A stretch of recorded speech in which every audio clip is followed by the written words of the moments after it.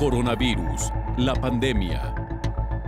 ¿Cuáles son los síntomas? Los niños de todas las edades pueden contagiarse con el nuevo coronavirus, pero la mayoría de los afectados generalmente no se enferman con tanta gravedad como los adultos, y algunos quizás no presenten ningún síntoma. ¿Cómo se transmite? La enzima convertidora de angiotensina tipo 2, que es la puerta de entrada a este virus. ¿Qué puedo hacer para protegerme y prevenir la propagación de la enfermedad?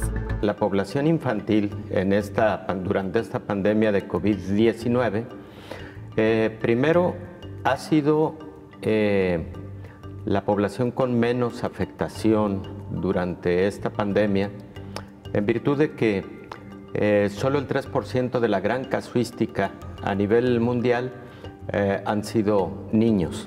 Posiblemente el confinamiento, la reducción en la dinámica social de convivencia, pues ha generado ese fenómeno y es algo a lo que hay que dedicarle muchísima atención. Lo que conocemos como buenas prácticas en la investigación clínica, exactamente eso se tiene que hacer y además se tiene que dar a conocer.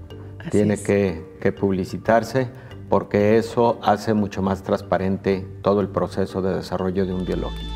Nuevo padecimiento que ha encendido las alarmas de los sistemas de salud.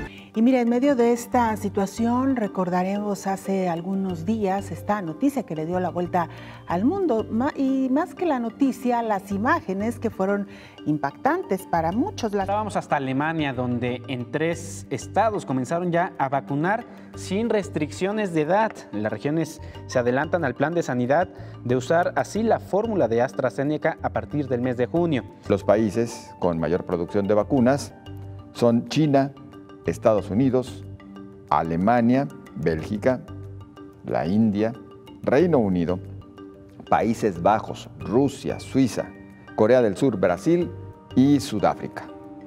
En 490 días del surgimiento del virus SARS-CoV-2, ya suman 153.700.000 casos acumulados, de los cuales 3.200.000 lamentablemente han perdido la vida. Coronavirus, la pandemia.